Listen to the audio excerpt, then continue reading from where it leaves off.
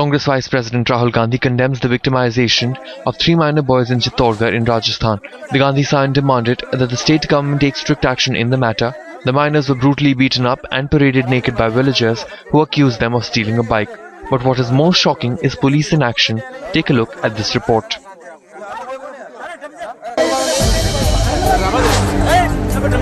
Trembling in fear, covered with mud. These 2 minors have been stripped off and paraded naked in this village of Chittorgarh in Rajasthan when a mob caught 3 of them allegedly stealing a bike.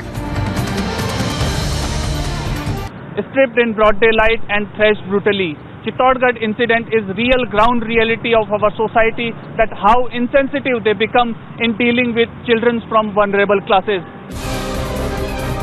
The Chittorgarh villagers beating these children for 30 minutes. Watch how one villager even slaps one of the kids on the camera.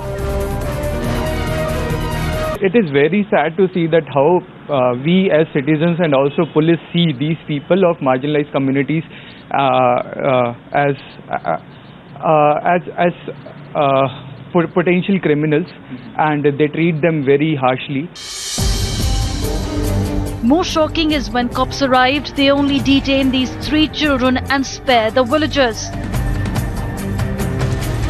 The police didn't look at them as victims. They caught them up later on, and they did not take any action against the culprits who were beating them openly. Even police woke up very late to arrest those 6 who thrashed these children in Chittorgarh, showing the attitude of usual apathy.